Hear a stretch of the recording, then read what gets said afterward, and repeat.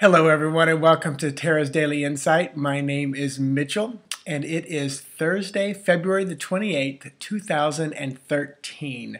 And as always, I'm going to set the intention that you would receive healing, guidance, confirmation, and that you would have a better connection to Source, and your intuition would develop and grow.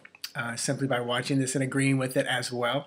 I also set the intention that you would vibrate, resonate, and operate in the highest possible frequency of divine love to stay in harmony and alignment with Source and with your true self. So let me go ahead and dive right in and pull a card. And today's card is one of my favorites. Is going to be the Eight of Cups, and I'm going to shift it right up to there in just a moment. So let me find that card and pull it out. And the Eight of Cups for me is a lot like the Hermit. So I hope, it's way over there. So I hope you enjoyed as much as I do. That noise was the cat, were the cats running through the house. So that was Bartolomeo and Sebastian having a good time. So here is our Eight of Cups. So the number 8, very spiritual number. Oftentimes it can mean like kind of getting introspective, which is what this card has for it. Some good hard work, as well as lots of choices ahead of you. And the cups, of course, are things that are emotional and of the heart. So this guy is going off, as you can see, the image of the Pisces up in the corner, one of the reasons why I resonate with this card so much.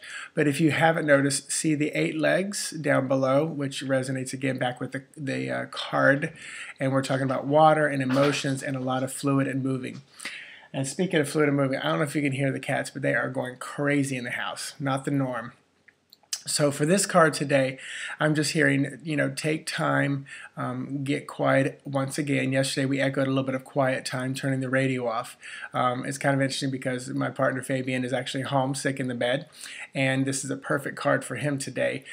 Staying home, resting, taking care of yourself, kind of getting internal. So if you find yourself needing the day off, I did 2 days ago, I took the day off of work. If you find yourself needing the day off, this is a good day to take it.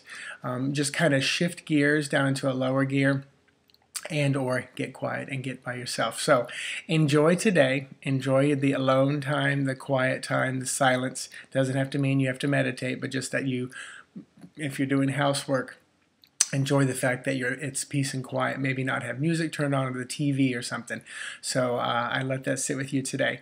Thank you for watching. As always, feel free to share these videos with anybody you want. I'm up to like 156, 59 subscribers, and I really appreciate you guys tuning in each day. Talk to you soon. Have a good day.